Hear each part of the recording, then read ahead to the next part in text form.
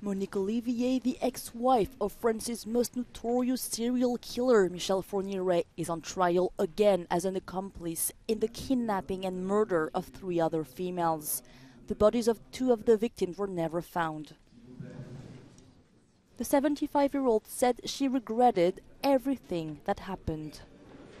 Il faut que nous puissions faire parler Monique Olivier, qu'on puisse avancer à la fois sur les 3 dossiers concernés, puis sur les crimes qui manquent, qui ne sont pas aujourd'hui pris en compte par la justice. Before he died, Michel Fourniret confessed to killing 11 people. The highly publicized kidnappings terrorized France in the late 80s and early 2000s.